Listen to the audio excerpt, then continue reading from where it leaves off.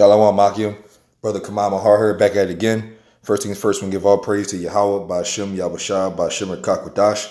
Double honors and apostles and elders and the true from GMS. Blessing to the Akim out there preaching his word with whole our true sincerity. And blessing to 144,000 and 1/3. The first fruits kingdom of heaven, house of David, the Biyaf Dawadah. And shalom to you brothers out there speaking in different tongues and looking in different nations. Shalom. So what I wanted to do today is I wanted to get into the video of, if you know the Most High and what's love to the Most High. I'm not pretty sure I'm going to title it in general, but I am going to get into how do you know the Most High Yahawah and His Son Yahawashi. And so by the scriptures, it tells you, what's love to the Most High and how we know Him. So I wanted to get to that because, there's a lot of different doctrines and a lot of different philosophies that the Most High told us to stay away from in general. But coming back into this truth, we know that, it's not like Christianity or anybody else would say would love everybody. And, and there's different things that seem like it's a license for sin.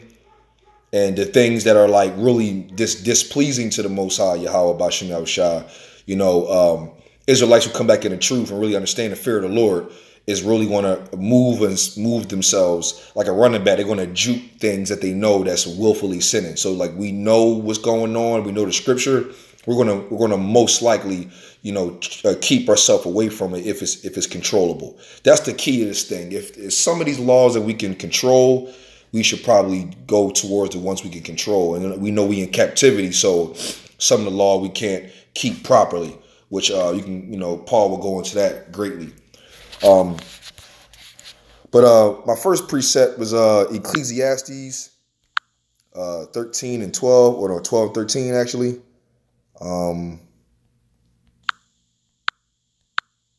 Because this thing we in is really tough, man. Our bodies are subject to going off.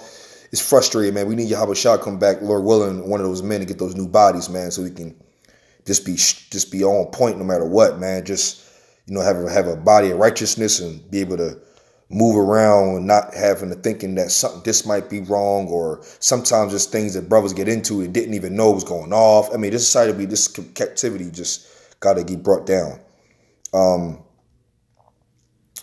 So I want to go to Ecclesiastes 12 and 13. It says, "Let us hear the conclusion of the whole matter. Fear the Most High and keep His commandments, for this is the whole duty of man." Now, granted, that's a really strong statement. Now, when I'm going into how you know the Most High or love for the Most High, I started out with this one in general because first things first, look at it from a standpoint of Salaki, brothers, hold on. Look at this from a standpoint of okay, my screen kind of like got dumbed down on me, but look at it from a standpoint of Salaki, brothers. That's going to pretty much keep coming at me until I address that. When it comes to, as a father to a son, it's going to be a situation where, the more the son does what the father says, it's going to please the father himself. So, it's going to, pretty much please him. So by making the father happy, that's also showing your father love. You listening, because it says, honor thy mother, thy father. So what more than Yahawah, Bahasham, Yahawashi? So I brought that out there because that was common sense. If you're doing what the Most High say to do and you're trying your best, you're pleasing to the Most High, and that'll be considered love in this case scenario. So if I go to 1 John, let me see, 1 John 2 and 3 through 5 for the most part. It says, and hereby we do that we know Him if we keep His commandments. Right. So, like if you not doing what He's saying, you don't know Him for real, because if you know the Most High Yahawah, through the Son Yahawashi, you would know there'd be great fear there. We know fear opens the wisdom, and having wisdom and fear of the Most High, you're going to do what He's commanded you to do and keep yourself safe. But also by being safe, you'll be protected by the Most High, and that's love. You know what I'm saying? Because we doing what he wants us to do, and feast days, Sabbaths, things like new moons, high holy days, things of that nature, the commandments in general, the best of our ability, that's pleasing. And by pleasing, that's considered love to the Most High. You know what I'm saying? It's love to be able to follow and do what your parents tell you to do.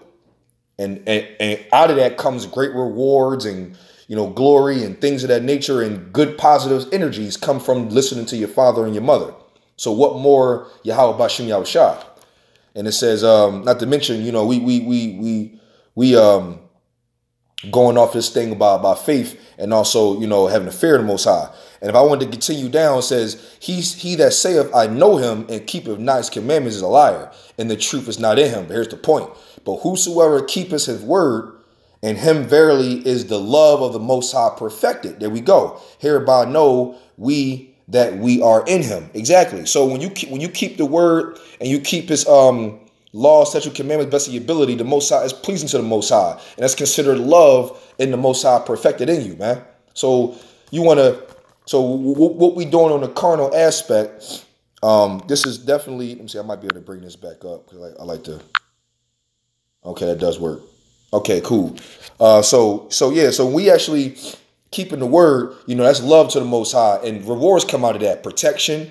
And guiding your steps. Having a little hedge on you. You know what I mean? And having faith in the Yahawah Bahasham Yahawashi will just fuel that situation, because the Lord loves faith. Faith is like the thing, it's the battery source of this whole thing. So that's considered love, man. Following his ways and doing what we're supposed to, especially brothers, Lord, Thawada Yahawah Bahasham Yahawashi, that had the spirit on me, and the brothers I'm with, they actually go in the highways and hedges. Because our people, so-called Negroes, Latinos, Native Indians, they not going on the hedges. They're not going to drop these videos. They're more concerned of the look and glory of man rather than Yahawah Bahasham Yahawashi. That's why we're hopeful elect, because, wow, only the elect will act like that. Will actually try to do the right things. You see what I'm saying? So I feel really good in my position. I just pray for more stability and more, guide my steps to keep me on the right path, and the spirit, the faith, man, the belief to stay strong in what I'm doing. Also, I'm going to get into 1 John, the 4th chapter, in 19 through 21. It's a couple in 1 John that I found out on. It says 19 through 21. It says, let me go to 18. Here is no fear in love. There is no fear in love, but perfect love casteth out fear, because fear hath torment. He that feareth is not made perfect in love. Right? Because if you fear the Lord and you have wisdom, you'll have the wisdom, because fear of the Lord is the wisdom on how it comes. So you are circumspect and you have an understanding on how the Most High, Yahawah Bahasham Yahawashi, thinks. So you're going to move a certain way, which will be perfect in love.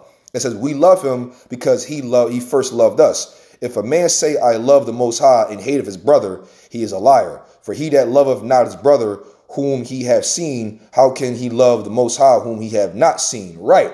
And brotherly love and charity is one of the biggest things with the Most High, man. He said he wants us to love your brother and love thy neighbor like your own flesh. That's like the first 2 commandments that he would go after. I'm going to go into that as well. But this is the love of the Most High, man. Following his way, loving your brother and treating your brother with respect and love and going about him brotherly is love to the Most High. That's what pleases him about doing that. And our brothers, we under the curses.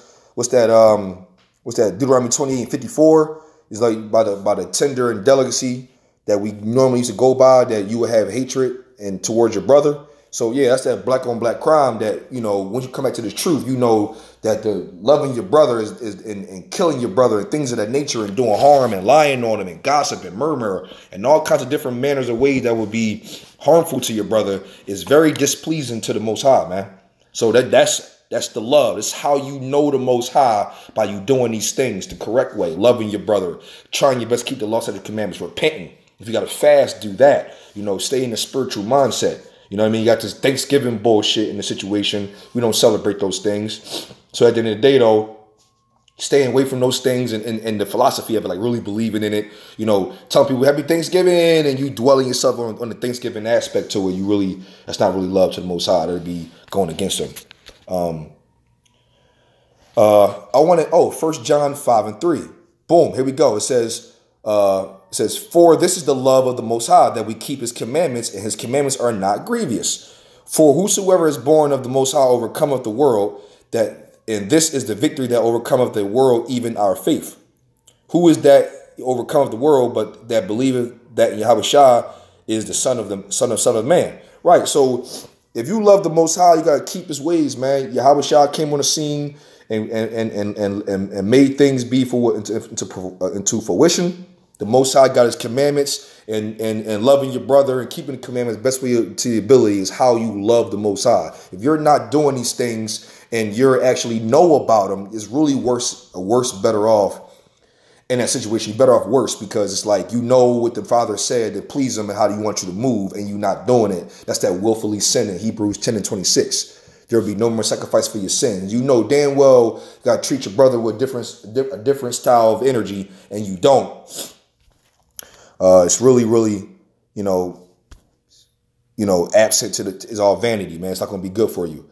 I think I wanted, Matthew 22. Found some really good precepts. 22 and 36 says, a master, which is the great commandment in the law. Yahawashi said, let me see. Wait, hold up. Yeah, Salakia, 36. Master, which is the great commandment in the law? And it said, Yahawashi said unto him, thou shalt love the Lord thy God, thy power, with all thy heart and with all thy soul and with all thy mind. This is the first and great commandment, right? And then it says, in a second is like unto it, thou shalt love thy neighbor as thyself. One of these two commandments hang all the law and the prophets, right? So loving your neighbor like yourself, mind you, your brethren is also you could be the tribe of Gad, but the other 11 tribes is also your brothers. So from whatever tribe you're from, salute your brothers, show love to your brothers, especially the brothers that's just doing this truth. Your fellow brothers is the ones you actually really go about, very delicately and shouldn't offend thy little ones. You know what I mean? So you go about those brothers with respect and love, man. That's what the Lord wants you to do. That's how it's gonna have to go. And charity is basically brotherly love. So shout out to my brother Makwa. He put me on this one. This is probably the scripture that I saved for best. 1 Corinthians 13, I believe it's you know what? It's kind of like the whole thing. Let me start at 1. Though I speak with the tongues of men and of the angels and have not charity, I am become as sounding brass or a tickling cymbal. And though I have the gift of prophecy and understand all mysteries and all knowledge, and though I have all faith so that I could remove mountains and have not charity, I am nothing. Charity is brotherly love, giving and treating your brothers with respect, brotherly love. And though I bestow all my goods to feed the poor, and though I give my body to be burned and have not charity, it profiteth me nothing. Charity suffereth long and is kind. Charity is envious not. Charity vaunteth not itself. It is not puffed up. Doeth not behalf itself unseemly. Seeketh not her own. It is not easily provoked. Thinketh no evil. Rejoice not in iniquity, but rejoice in the truth.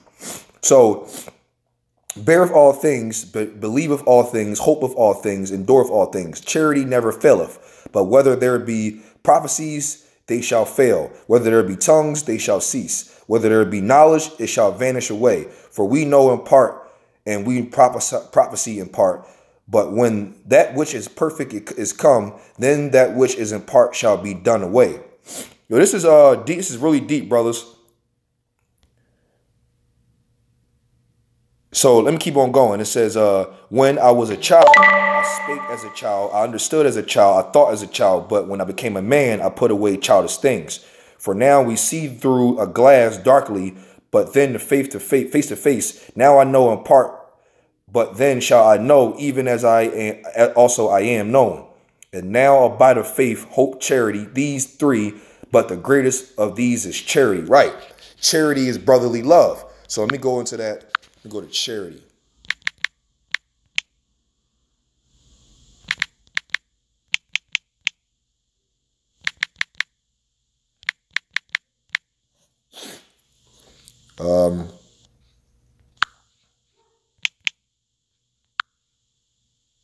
It says charity, an organization set up to provide help and raise money, voluntarily giving of help, typically in the form of money to those in need.